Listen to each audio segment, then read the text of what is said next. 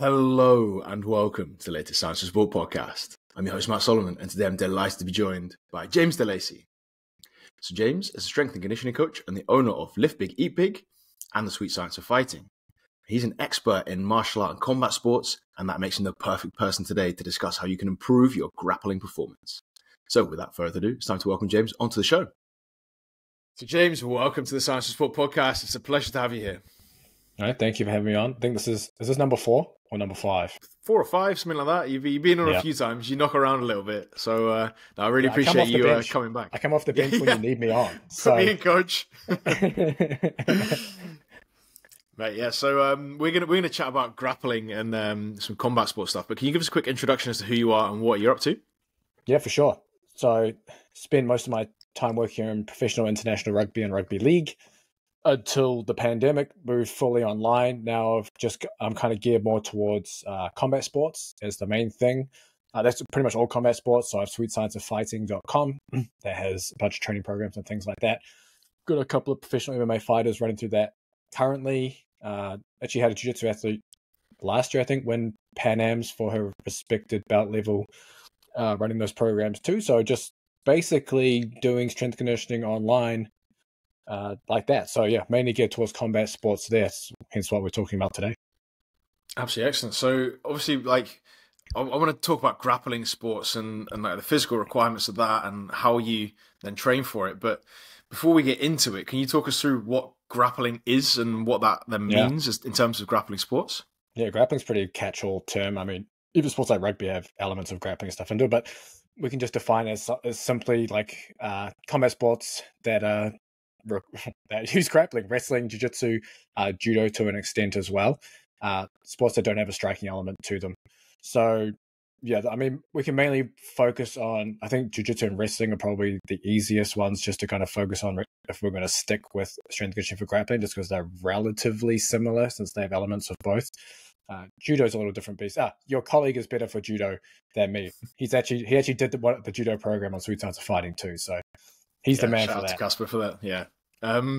Mate, so obviously a quick shout out to Casper for all of those great things as well. And he's been on the podcast too, so we'll link that one in. But then what are the physical requirements for this, right? So if I'm going to go and grapple against someone, maybe I'm twice the size of that person, but they're probably going to win, right? So why is that person then better than someone potentially bigger than them? Yeah. It's interesting. Now, if you look back at some of the jiu-jitsu, there's can I swear on this again? I can't remember now. You can. We're just gonna put it on YouTube where it's not for kids. It's fine. Okay, sweet. Yeah, there's sweet fuck all research on in jiu-jitsu. A lot of it's really old, and obviously because it's quite old, it's usually done in the gi. And with the way modern jiu-jitsu is going now, it's a lot of no gi and a lot of changes with the rule set. So originally, a lot of that old research in jiu-jitsu looked at very long work times with very short rest times, concluding it was kind of more of, say, quote-unquote aerobic sport. Obviously now, with the rule sets being more no-gi, so without the gi or without the kimono, for anyone who's not familiar, it's a little more wrestling-based, a lot of the rule sets. So you have those big events like ADCC and a lot of other submission grappling events that encourage a lot more wrestling, a lot more stand-up. And so the sports become a little more, I guess, higher intensity, I guess you could say, within that. So obviously you have your mixed element. Well, this is why I quite like combat sports, because it's so similar to sports, other team sports, right? Like mixed sports that have requirements from all three energy systems, strength, power, speed, etc. So you have all those, but you tend to have an isometric element on top of it, more so than other sports, just because you're having to hold and manipulate other opponents' legs, arms, all that kind of stuff. So if we're talking pure just strength and conditioning, that you pretty much have everything, just with maybe a little more isometric emphasis. Or if you wanted to go down physiology, you might have more of a peripheral or muscular endurance, quote unquote, emphasis than other sports. And how is it then different to other sports? Because obviously there's things like no running, for example. So is there like a difference in how that physiology then manifests? Because obviously they're not doing 2,500 meters of high intensity running like you would in football or soccer, right? Yeah, correct. So most of the stuff most of the stuff you're doing on the mats, but obviously, like with all sports, you're going to be doing some stuff outside of actual training if you're targeting certain physiological qualities around that. Like, just to come back to the previous one as well, I forgot to mention as well, kind of thinking about on a spectrum with other combat sports. So grappling would be seen as more of, say, a strength dominant martial art or combat sport. Your striking arts like boxing, kickboxing will be seen more of kind of like a velocity or speed dominant. And then you kind of have like MMA right in the middle as a hybrid. So your strength training, or your overall strength conditioning for grappling tends to be more orientated to maximal strength bodybuilding style. Now, that's not to say all of it should be, etc. I mean, I think a lot of people have probably talked about varying philosophies around strength conditioning. I know mine is touching on all qualities all the time. And that means within a training program, even if it's geared towards strength and hypertrophy, you're still going to have some kind of power development, speed development in there. And regarding the no running, yeah, I mean, running is seen as synonymous with combat sports. It's like, if you don't run, you're going to suck, which is quite funny. But again, it's just, it's a mode of training to develop whatever the physiological quality is you're trying to do. And there are other ways of doing it, rowing machine, bike, solo drills on the mat, solo wrestling, partner drills, one-to-one. Like I put my heart rate monitor on in class one day just to show what a class can look like. And we were just doing partner drills, I think 1-on-1 and 2-on-2. So I do two techniques and the other person does two. And you could see my heart rate kind of just waving up and down in that. I can't even remember the colors on Polar, man. Whatever the lower colors are, green and stuff, green and yellow. Blue, then green, then yellow, orange, and red. It was basically like blue, green, yellowish through there. So you're getting a lot of, if you're doing a lot of the sport itself, you're getting a lot of that lower end, and then you're just kind of attacking that higher end off the mats typically. Because sparring can be intense, but it's a little more unpredictable. And obviously, like, are there any kind of specific things that need to be trained alongside that? Because I imagine if I go and run all day, every day, like great aerobic base, awesome. I can do some intervals, so maybe I've got some anaerobic stuff going on there, but then like no grip strength. So weak hands, they don't do anything. Like, is that like a limiting factor? Is there some stuff that needs to be trained extra and more specifically compared to, for example, other sports? Yeah. I mean, grip neck is kind of like the badge for combat athletes. Sure, that stuff will help as well. I think I'm lucky enough where I get to talk to a lot of different PhD researchers and coaches in combat sports on my podcast as well, on Sweet Science of Fighting. And there's a lot of really good research and theories out now regarding peripheral adaptations being the limiting factor, not so much central, at least in some of these cohorts. And I know, have you had Andrew Usher on here yet? No. Okay, no. I'll link you guys up. He's doing some epic stuff within boxing, and the papers he's published recently, and at least to his cohort of professional boxers, they're not centrally limited.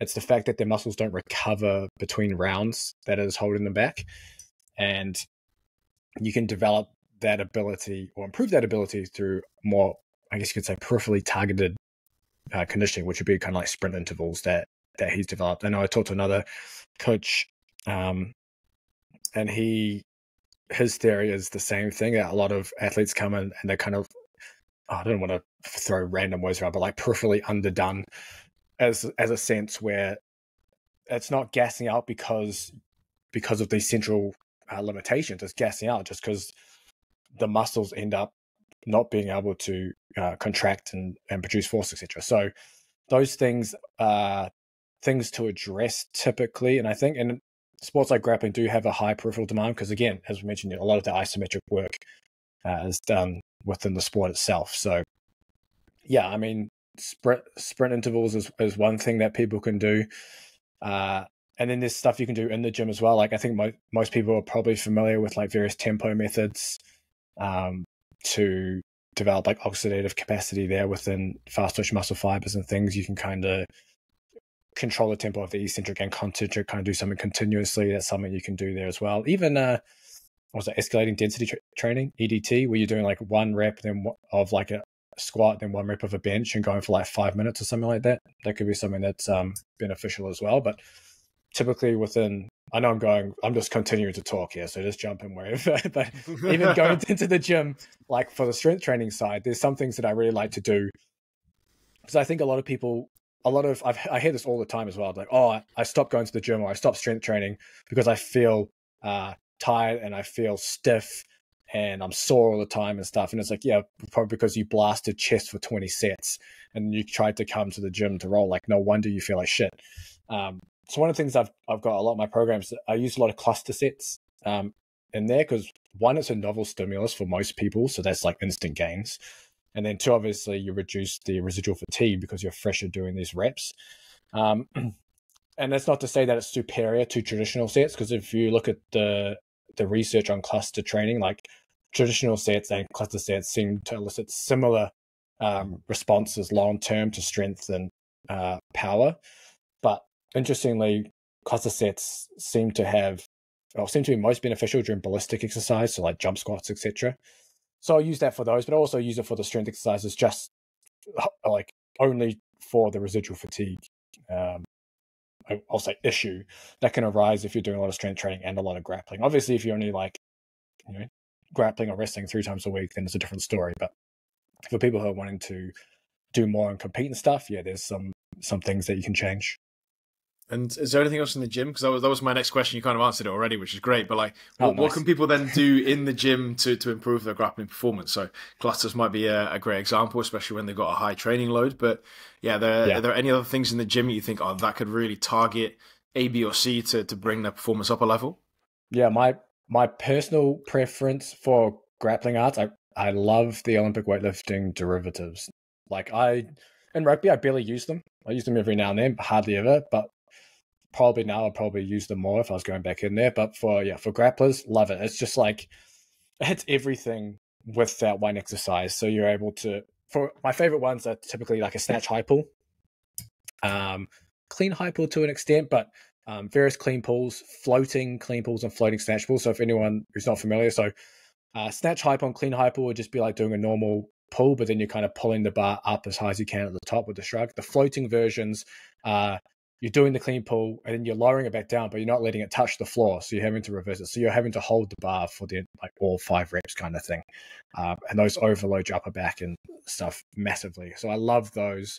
I also really like those high pulls as well, because again, they don't exactly replicate, for example, if you're getting your hips in, you've got someone's back when you're standing and you're going for some kind of mat return to lift the opponent, but it gets pretty damn close with the action, which is really nice.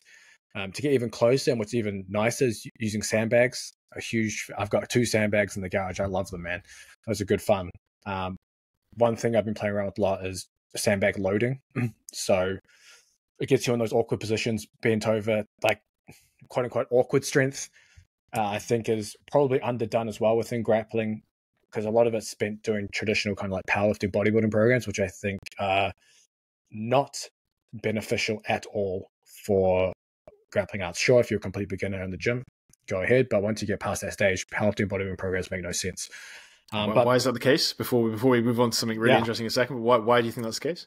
So typically powerlifting bodybuilding programs are lacking or have too much and are lacking in certain things. So typically they have too much volume. So you're doing like 5 sets of 5 this, then 5 sets of 5 that. Like try doing 5 sets of 5 of squats and then deadlifts and bench, whatever else you're doing on there, plus accessories, and then going to go train. It's, powerlifting programs are built for powerlifters to get stronger in the power lifts. Whereas, when you're training for grappling, you're trained still to get generally stronger in most cases, but you're doing it in a way where you can still do your other technical training. Powerlifting technical training is done in the gym. Obviously, with most bodybuilding programs, you're kind of targeting muscle groups, so you're doing a lot of volume in one area before going to the gym, and you're typically doing more days of training. And then obviously you're missing out on a huge range of various movements. Like you don't really have any rotation in a bodybuilding or powerlifting program, as an example. You don't have any jumps and plyometrics and things like that, or throws.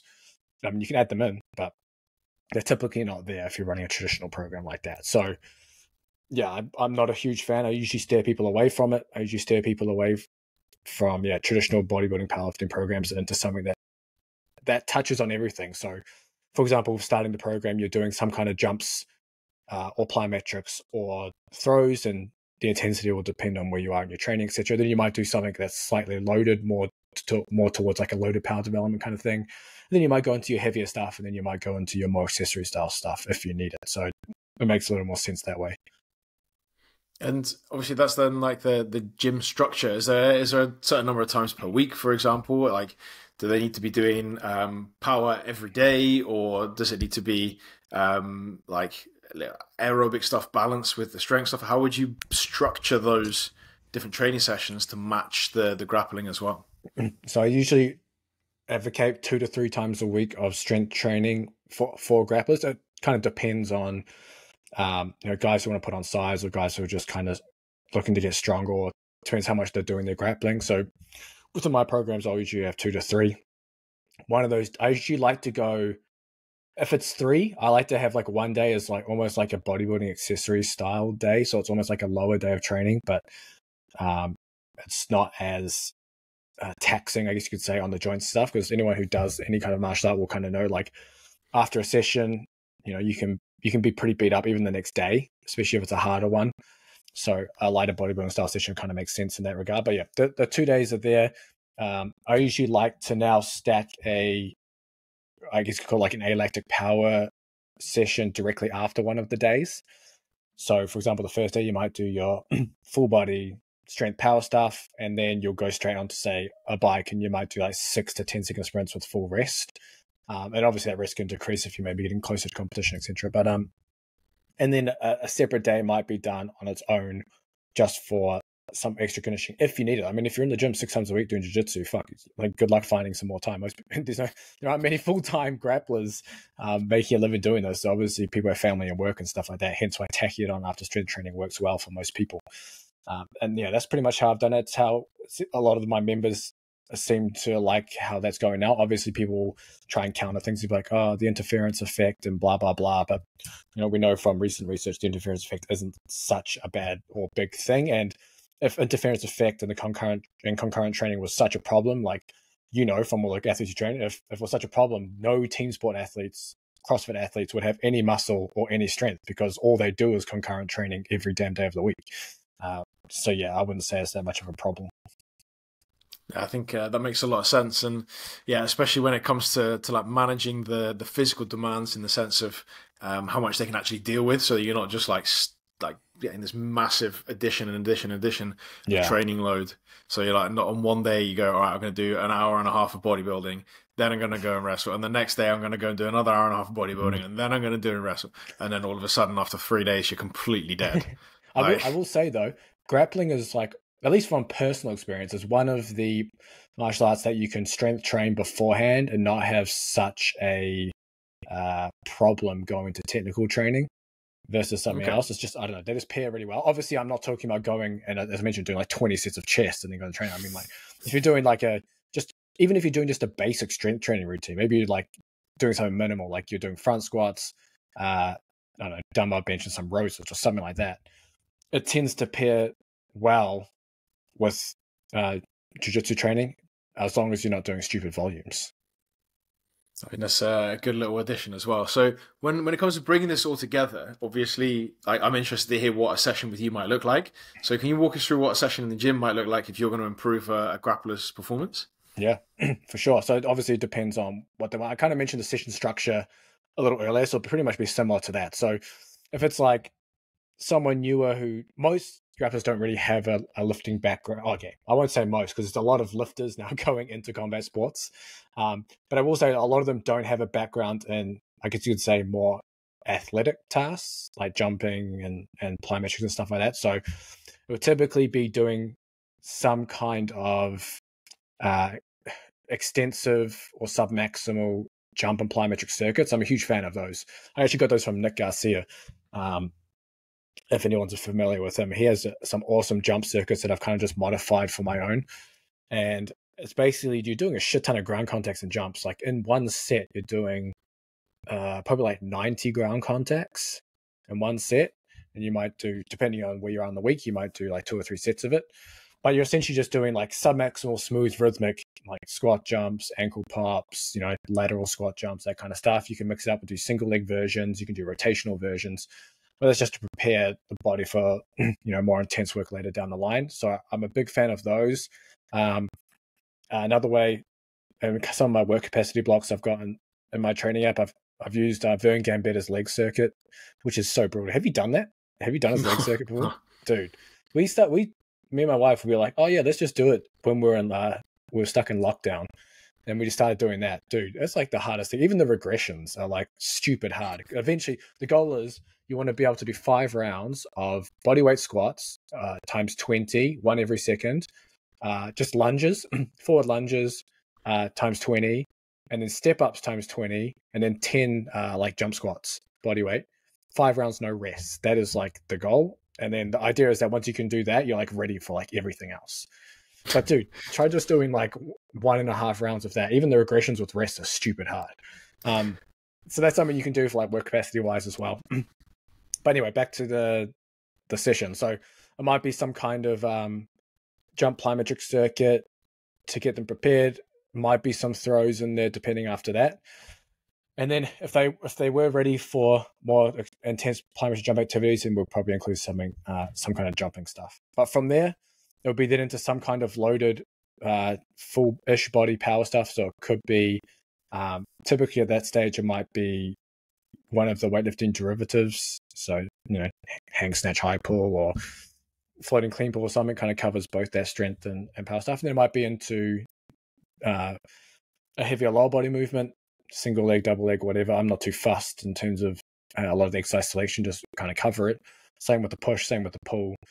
And then if there's time, or depending on what else is going on, because that's still a relatively quick session, it could be some grip work at the end there. I will say neck stuff is pretty important, and that usually goes in the warm-up, or superset it with your main work. So if you're just doing squats, you can superset that with neck if you've got the space there. I'm a big fan of the iron neck. I have that in the garage. That's the only thing that makes my neck feel damn good. So I'll use that as well. But yeah, and then obviously off topic, or kind of on topic, just that you got an extra fly in the garage. So I'm going to set that up after this and get on the flywheel, because yeah, that shit is very, very nice. So what talk us through that flywheel training then? What does that look like for you? So I think most listeners should be familiar with it, but it's just like a large disc on a axle that rotates. It's kind of like a yo-yo, right? The strap comes up and it comes down. The idea, okay, there's a few advantages of flywheel training, and just a quick rundown. So what you put into it concentrically is what it gives back eccentrically, so it's always even.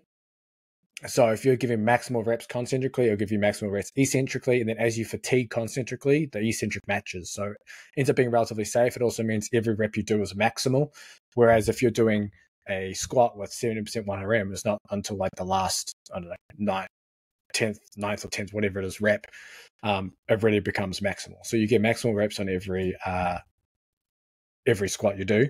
There's no dead spots on it. So a dead spot, for example, in a squat, it's easy at the top and hard at the bottom. So once you get past that sticking point, it becomes relatively easy. Whereas on the flywheel, it's hard all the way down. So you get a huge, I guess you could say, eccentric load there. And then obviously one of the arguments people will say is, people say flywheels are good for eccentric overload, but that doesn't make sense, right? If I'm saying it's equal eccentric to concentric, but you can manipulate the way you do the eccentric phase to eccentrically overload. Like instead of resisting from the top, like quickly drop down to halfway and then resist only the bottom half. So you get that huge spike and that peak eccentric force just from the second half. As an example, 2 up, 1 down is another one. There's a bunch of them. You can overspeed the concentric by using your hands. Or you can use the eccentric motor that Exafly has. This is not an advertisement, by the way. I just really fucking like the thing, and I'm just going to set it up in a bit. But the eccentric motor is legit as. So you can essentially set it to boost the eccentric phase by 10 to 80% more than you do concentrically. So if you're doing every rep concentrically 100%, then you're going to get an extra 10% eccentric boost or whatever. And I wouldn't go over 30% because holy shit, that thing is brutal. Just going to suck in and end up on the floor. Yeah, exactly. But funnily enough, from anecdotally and from a few other people have been saying the same thing, like it doesn't give the same soreness that barbell training does. Like you can overload eccentrically hard on a flywheel and you're not going to have the same soreness the next day as you would if you're doing like 110% 1RM eccentric squat, which is quite interesting in terms of applications. Like I've done some pretty brutal sets on the thing before, and I just like wasn't sore, which is, it might be a unique thing to to the flywheel itself. But yeah, there's a lot of things you can do with it. It's a pretty cool piece of kit that I think more, especially individual athletes, because it's easier to use individual setting than a team setting, that more people should definitely look to use. And is that something that you recommend for grapplers as well then, as like an accessory potentially for their strength work? Yeah, 100%. 100%. It's just like, you can get a mad arm pump if you're doing curls on that thing too. Because there's like no sticking point. That's all we're interested in, mate. Don't worry about doing squats on it. We just want arms. Hey, arms are important for grapplers, right? You got to be able to sink chokes and hold people. So yeah, for real though, doing curls on that thing is another level. It's pretty cool. But overall, yeah, for the different adaptations you can get out of it, for how easy it is to use, like one piece of equipment, you can cover most of your bases with it. It makes sense in a lot of settings. Obviously, traditional weight training is always good to do, but this is just something else that people can do. It can potentially even be a replacement for traditional barbell training, especially people with beat up joints and stuff like knees, shoulders, all that kind of stuff. You can kind of work around that a bit with the flywheel. Absolutely excellent, mate. So in terms of like where people can find more information about you and what you're up to, where's the best place to reach out? sweetscienceoffighting.com. You can find the YouTube channels, podcast, everything there. Also have liftbigeatbig.com, which is more geared towards strength sports. I do that one with my wife there. That's like weightlifting, strongman, general fitness stuff as well. But yeah, if anyone's interested in combat sports, sweetscienceoffighting.com is the place. I think that's everything. I don't really I use my personal social handles and stuff, like only to really like look at stuff, not to really post. so the other places are probably better. Excellent, mate. So massive thanks for your time and effort today. It's been a pleasure talking and look forward to speaking again soon. Cheers, mate. Appreciate it. Cheers, buddy. And that's it once again. A massive thanks to James for all of his hard work on today's podcast. I really appreciate it, and I'm sure you do at home too. Before you leave, I want to point you in the direction of the Science of Sport Coach Academy. The Coach Academy is an overgrowing library of sports science courses which are broken down into bite-sized chunks. So if you enjoyed today's podcast and you want to get your hands on some more great sports science information, all you have to do is hit the link in the show notes and you can get in there completely for free for the next 7 days. So hit that link in just a few seconds' time. And if you have enjoyed today's podcast, it'd be fantastic if you could recommend us to a coach, a colleague, an athlete, or a friend. That means that we can keep bringing the best possible guests and the best possible content. And that's it. Once again, a massive thanks from me and Matt Solomon for Science of Sport, and I'll speak to you next week.